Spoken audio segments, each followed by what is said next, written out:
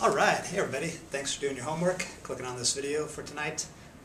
Real quick, I'm just introducing our new unit, which will be covering primarily the laws of supply and demand and things that affect both supply and demand in our economy, and personally, kind of individually, how those things affect us.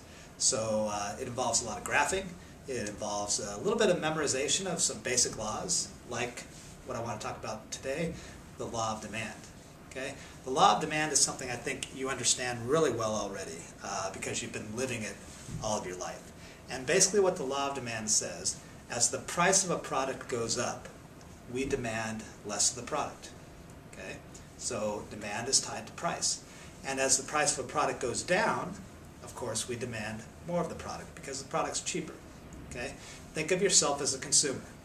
When are you more willing to buy a product? When the price is low or when the price is high? Obviously, most of us, that's when the price is low. Now, there could be some exceptions to this, and we'll talk about those exceptions.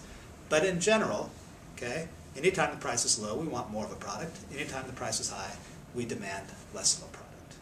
Okay?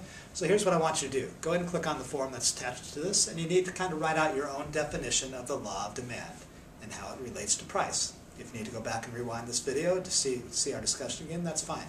And I'll see you tomorrow in class.